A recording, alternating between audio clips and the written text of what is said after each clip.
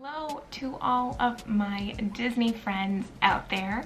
Today is a very special video because we are going to be talking about my absolute favorite thing in all of Walt Disney World, which is Mickey's Not So Scary Halloween Party. The Halloween party is starting in just a few weeks. It is starting August 17th.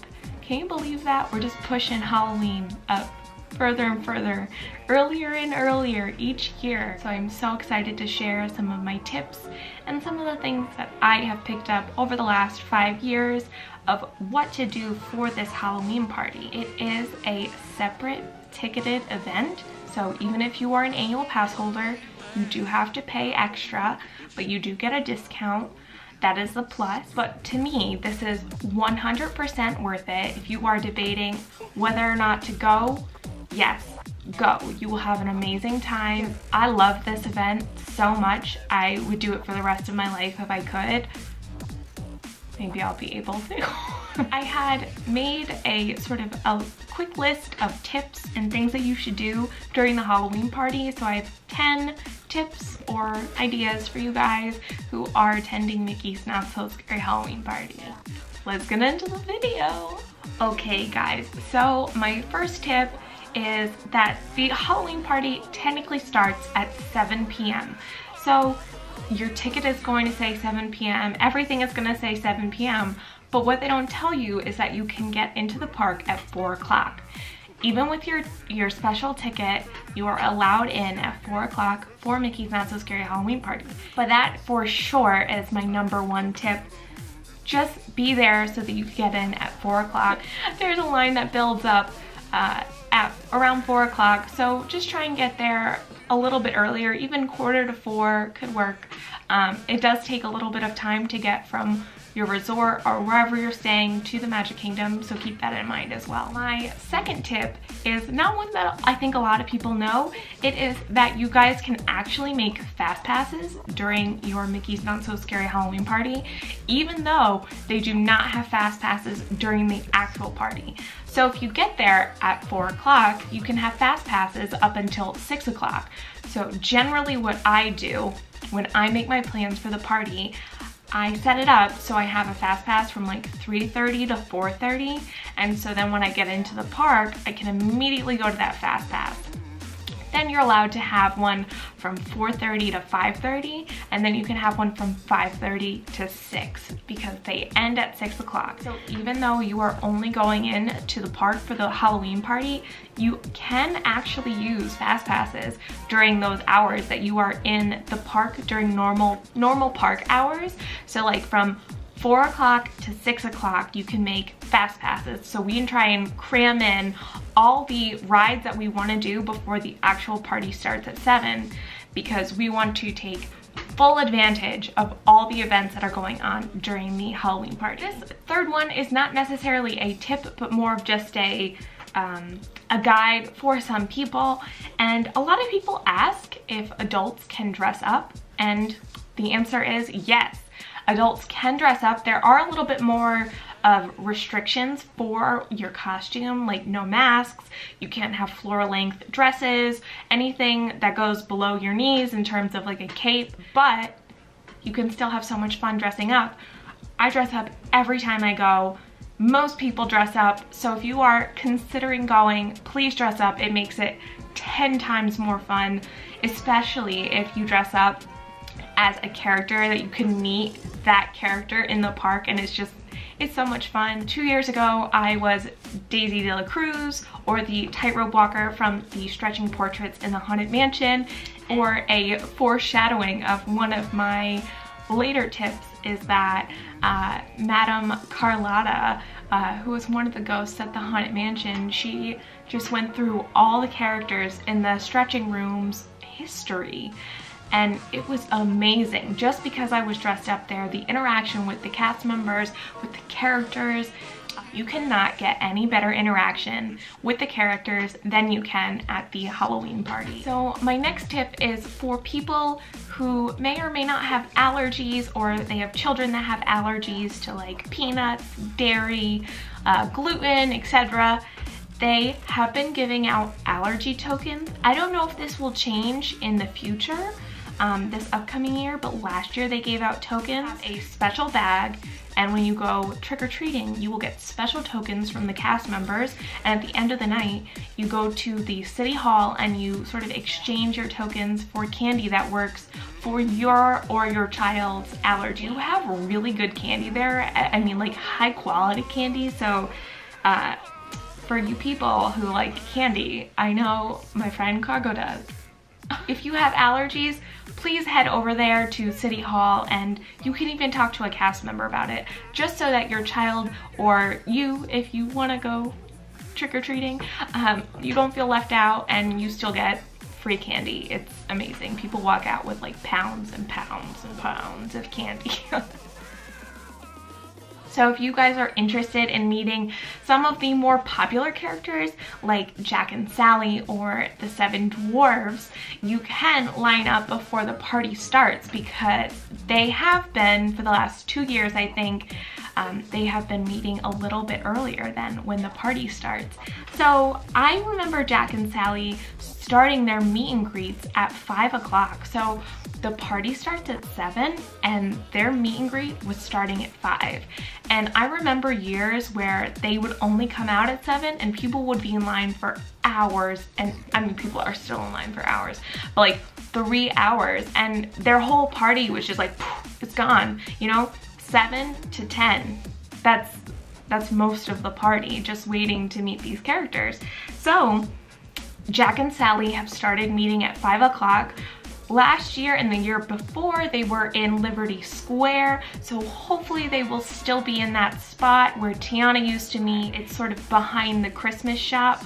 And then the Seven Dwarves have also started meeting, I think somewhere in between 6:15 and 6:30. They meet in back of Storybook Circus, or at least they have the last 2 years.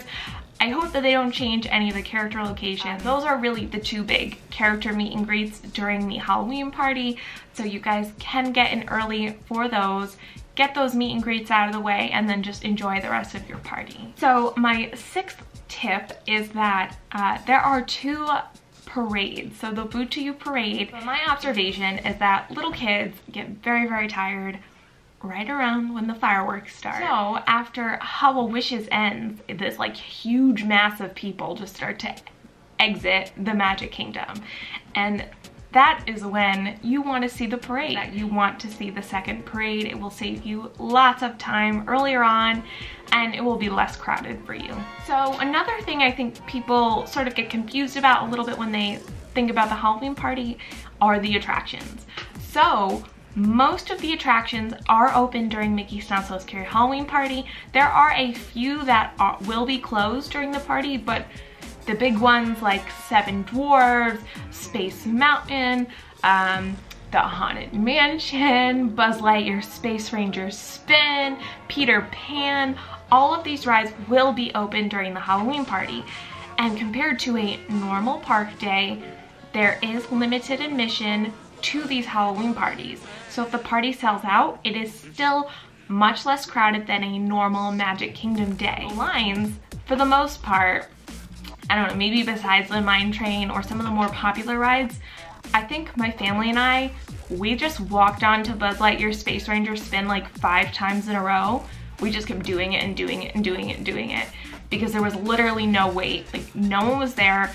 A lot of the rides are walk-ons. They use some of the attractions, like say the Enchanted Tiki Room, or last year they used Mickey's PhilharMagic as sort of treat stations, and you were able to sit down in the air conditioning so you could stay cool. And in Mickey's PhilharMagic they had some old cartoons playing with the animation. Most of the rides will be open. They will have very short lines. You will most likely walk on to many of them, and some of the more busy attractions like Seven Dwarves, it will probably be about a 30-minute wait compared to some of the other times during the day where it gets up to like 180 minutes. So that is a huge plus for you guys. My number 8 thing on my list is sort of a must-do for me. If you guys have never been to Mickey's Not So Scary Halloween Party, you need to ride the Haunted Mansion. And I'm not just saying this because the Haunted Mansion is my favorite attraction in all of Walt Disney World, but the Haunted Mansion is so special during Mickey's Not So Scary Halloween Party. The cast members are extra spooky at night. They do their makeup, they have like cobwebs all over them, and it's just such a fun experience. And then you also see some more characters. While going in or out of the ride, you may see Madame Carlotta or Madame Renata. And then last year they incorporated a butler, and it was so funny. They are so witty. They are so fast when it comes to their jokes. And if you guys don't know who they are ghosts of the Haunted Mansion that come out to hang out with some of the guests at the Halloween party. And you can get a picture with her, like Madame Carlotta or Madame Renata. I have seen people get pictures with the butler. It is a must-do. The Haunted Mansion and seeing the ghosts of the Haunted Mansion. They are so funny, and they make the party so worth it. So my number 9 one on my list is talking about special magic shots that they have at the Halloween party. One of our episodes of Disney Fiasco, which is on one of my partner channels, Disney Dan, we were talking about our favorite photo ops in the park, and I mentioned this one from the Halloween party where I was holding a poison apple above a bubbling cauldron, and it was right in front of the castle, and those are shots that you could only get at the Halloween party. My second favorite shot is definitely the headless horseman in the front of the train station. So as you are coming out of Magic Kingdom, just stop there for a second. It is a part of PhotoPass if you have purchased the PhotoPass bundle or if you are an annual pass holder. So just consider that. You guys can also just buy like one of the digital prints. So it is so cool, the magic shot. It's one of my favorite pictures we have ever taken. It is a must-do shot. They also have special pictures with the hitchhiking ghosts. So if you want to do a thumbs up picture with Phineas, Ezra, and Gus, go ahead. They have amazing new pictures of the Haunted Mansion that I saw last year. So just ask cast members what your new PhotoPass pictures might be. My final sort of tip is to wait to trick or treat. So in the beginning, the lines are so long, like longer than the attractions to go trick-or-treating. And in addition to this, like a double tip is to bring your own bag, because the bags that they provide you, and yes, they do provide you with a bag and like a starter candy set, they don't fit very much candy. So bring your own bag, bring those little pumpkins, or if you guys have canvas bags or pillow sacks that you could bring, I'm sure you can even take the ones from the hotel room. It's usually hard to keep that much candy in the bags that they provide you, and they fall apart and they're pretty small. So bonus tip, but the lines get much shorter, as I mentioned, after the fireworks end. So if you can wait to trick or treat, there are much shorter lines, and then as you get towards the end of the night, the cast members just start to give you piles and piles of candy. So if you can stick it out, I know people who have smaller children, it is really hard to stay that late. The party does go until midnight, so if you can, if it is a possibility, try and wait to trick or treat until the end of the night. You generally wait a lot less, and you definitely get more candy.